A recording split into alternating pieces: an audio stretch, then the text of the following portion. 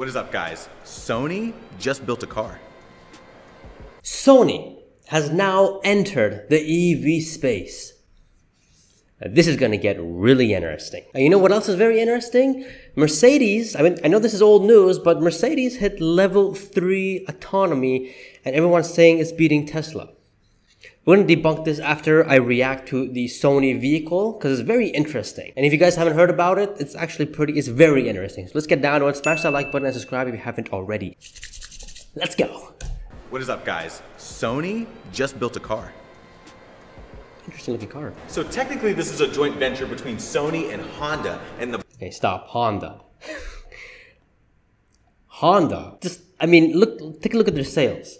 For the past 3 years, they've been going down and down and down. I mean, I'm not saying they're a bad car, they're a great car, but no one's buying. Anyways, interesting to see how Sony, which I have a lot of respect for, collaborating with Honda. Anyways, I think there's better choices out there, but anyways, let's keep going forward. brand name is called a Fila. As you can guess, this is fully electric, but there's no information on range or price. There's no information about range and price. You know what that means, right? It's a prototype, and we all know prototypes are easy to make, but when it comes down to production is... I will let you finish that part. Let's go. What I can tell you is that this will have LiDAR to enable level 3 self-driving. That means eyes off and hands off. You also get a— No, stop. Eyes off and hands off. Where? Just a small part of San Francisco? Where? LiDAR. And level 3, okay, Mercedes had the same thing. We'll talk about that after this part. But anywho, let's keep going forward. a light bar that goes all the way across the front end. That's actually pretty and right in the middle, like you get a digital display that can show your charging, or it can show you things like the weather. So that's pretty cool. To get in, it's going to use this camera for face recognition. Not necessarily. Inside, you get this giant glass roof. Your seats are going to be environmentally friendly. You have a screen that stretches across your entire dash, a yoke steering wheel to improve your visibility of that screen. You have a regular mirror, digital mirror, but it gets way better. Because this is a Sony car, and Sony also makes PlayStation, you can play PlayStation while you're charging.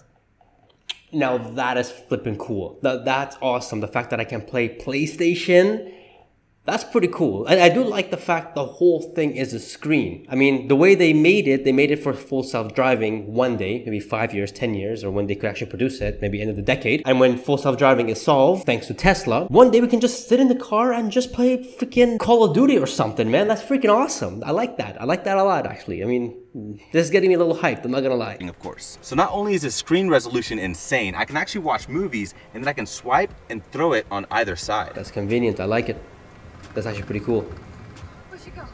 But I can also choose different themes. Right now we're in the standard theme, but I think I'm gonna choose a Spider-Man theme. Once I apply that, my ambient lighting is gonna turn red, and I get a Spider-Man background. And I can also do Fortnite. Not a fan of Fortnite, but that's cool. You can change the theme and all. That's actually pretty cool. And that's it. Okay, interesting. Now, obviously, this is a prototype, and we all know the prototypes are easy. You can, do so many things to the car that this car can do this, can do that, and all this. But when it comes down to the actual production, it's a whole different vehicle. Like, they find out that they can't do this, they can't do that, it's not possible. Anyways, I wonder how much it's gonna cost. Comment down below. How much do you think this Sony Honda vehicle is gonna cost? Curious to know. But that's Sony. Let's go ahead and see what Mercedes is up to. And apparently they're the first certified level 3 autonomy car company in the US. That's conditional, hands-free driving, and only in Nevada for now. Okay, so just only in Nevada for now, but which part? Anyways, let's go read some stuff. Let's see what kind of info we can get from here, because I did do some research, but I'll bring that up as we go forward. So according to Mercedes Drive Pilot System, they say that on suitable freeway sections and where there is high traffic density that you can do this. Okay, so far it's limited, but let's see what else they say. The car can also take over the bumper-to-bumper crawling duties up to 40 miles per hour without the driver needing to keep their hands on the wheel. You can only enable this in high traffic duties and only up to 40 miles per hour.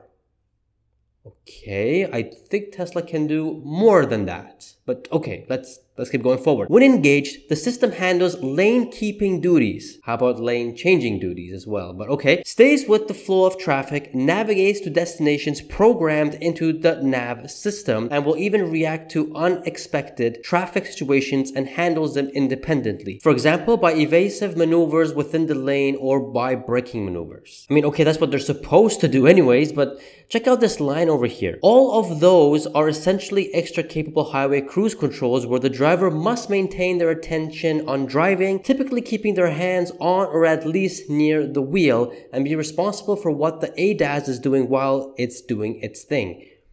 But that's what level 2 Tesla is doing right now. I mean, I'm so confused. If it's level 3, why do you have to keep your hands on the wheel?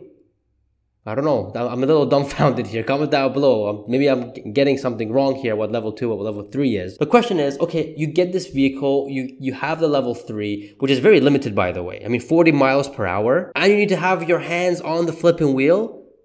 That doesn't sound level 3 to me. But anyways, let's, keep going forward with it. Where can you do it? Like, for Tesla FSD, you can do anywhere parts of the US, anywhere parts of Canada when you have it. But here you can only do it in Nevada, not even in California yet. And in Nevada, you only have small sections of it. Ah, God, I don't know. But anyway, I did more research to this, and here are the things. I mean, this level 3 is a bit misunderstanding because there's only limited things this thing can do. And the things that I found out is that, well, it's LiDAR, so it needs to be places that's mapped. Hence why I keep saying a small part of Nevada or California. So it's not scalable. It's not something that you can get done that everyone can use in the whole country compared to Tesla's FSD. Another thing is that I mentioned 40 miles max. You kidding? Tesla can go in the kilometers.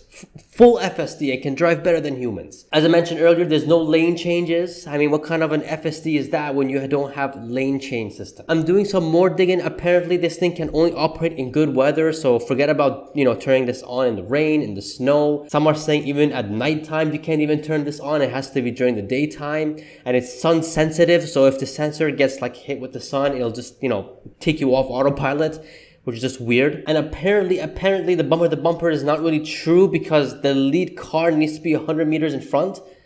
I don't know. I know this is still new and they're still working on it, but you can't really call that level 3 when you have all these limitations. Heck, a Tesla level 2 has more capabilities than this and less limitations. And they say that the mighty FSD level 2 of Tesla can't beat. Come on, get out of here, man. It's just freaking fear-mongering and short sellers, all that kind of stuff, man. Come on. The thing is, guys, Tesla, they don't do this level 2, level 3, level 4 stuff, right? They're right now mastering level 2.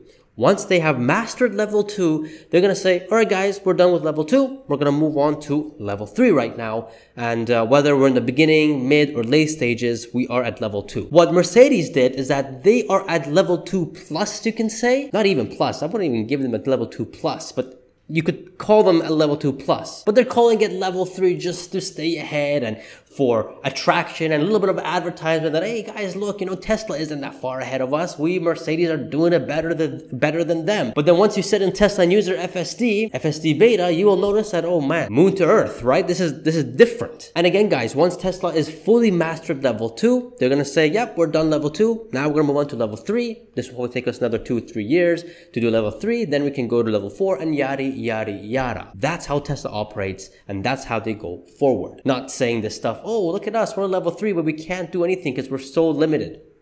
What? But anyways, guys, Tesla's Q2, I think is going to be obviously it's going to be a record if you compare it to Q2 of 2022 because we had that shutdown in Shanghai. But in this video, I predict Tesla's total deliveries and production of Q2 of 2023. It is a sheesh moment, but let's see if I get it right. We'll do an update next month as well, but check this out. Subscribe for more and subscribe to the channel and support the channel by becoming a channel member or getting some merch.